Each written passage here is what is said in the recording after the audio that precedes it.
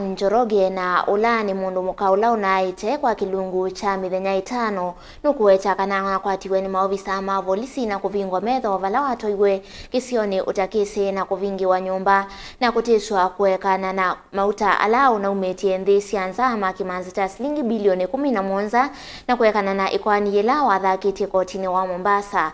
Hainena kotini wa Mombasa emwamba na wakili wake Cliff Ombeta Njoroge ni wenda serikali ibikie kumunenga mauta make haiweta kana ni wate yenzia ila asiailete kumia mauta aanthi ya ataki livo chitumba niwe Angelina Mose. Njeri nukuweta mathina make mambisi itino akumia mauta nthi sianza Valentino wake kuandikithia statement maovisini manene ma DCI musini wa Ilovi ni waweta niyo maovisaa ma volisi ma mukwatie na kumutoa kisioni kingi na kumuvena siendo ila wae sio yevo simu yake. So tulianza kutoka kwenye mlango ya CID headquarters na nikaona tumeelekea njia ya kwenda Kiambu. So nienda nikiwauliza bona mwanipeleka wapi jamani? Kabia usijali hakuna shida. Kabia na hisi shida. Wakati tulienda kwa muda ndio nikaomba za kuambia tafadhali msiniue. Mimi ni mama, niko na watoto wananihitaji, niko na familia inanihitaji, naomba msimwage damu yangu. Manake sijakula cha mtu wala sijaiba, ila tu nimeleta mafuta na sielewi ya kwamba nimetolewa katika DCI office na ninaelekezwa mahali penye sijui. Nukuweta kavinda nikauna asiitwa maovisaa ma volisi ni mana mutisia maimwenda avikie kuweta mauta ati make na kana avikie kunengane amwe kwe serikali.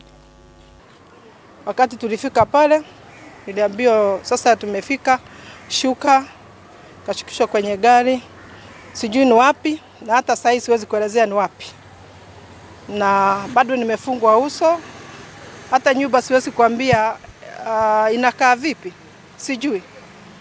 Nikaigizwa ndani ya nyumba, kiwa nimeshikiliwa nafuata nyayo, mpaka nikaingia kwenye hiyo chumba ambayo iko na mattress tu na chain ya kufungiliwa, na nikaambiwa na takikana niseme ukweli na nisidanganye, manake nikidanganya hiyo ndio itakuwa mwisho wangu wa kuishi na wala sitaona watoto wangu tena. Na nikawaambia yale nimeandikisha katika DCI office it is truth na haina uongo wowote, na hiyo ndio statement nitafuata mpaka kesho yake.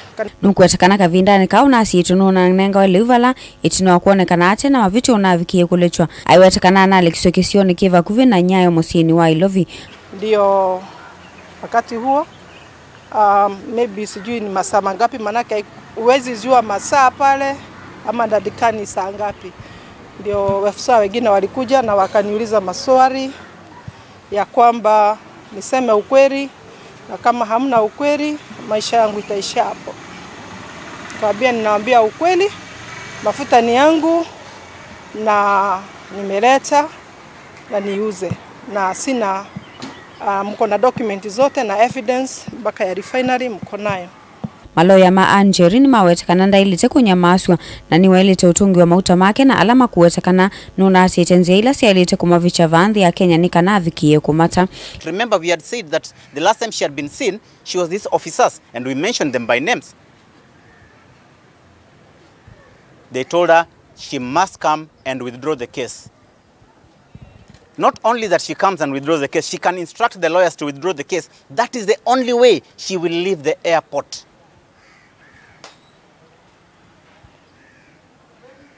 Now we are saying here clearly, we are not withdrawing the case. We are saying here clearly that we shall not be threatened. We are saying here clearly the case must go on. And we are saying here clearly that impunity must die. There's a lot of impunity that is going on. Mama, what was the reason to pay court orders if these court orders are being disobeyed? So what is the reason of court orders? And then today we are being told that the court orders has been discharged, and yet the judge did not address the issue of contempt. Where is justice? Where is justice for mama? Sasa wamechukua mafuta, lakini sisi kesi bado tutafuatia. Tunataka mafuta yetu. Anatafuatia mafuta yake. Iwe yako hapa, au yako nje, au popote, mafuta ni yake. Gilivote ya vilingi wa mauvo kuma kauntini ya Mombasa, nita wa Angelina Muse.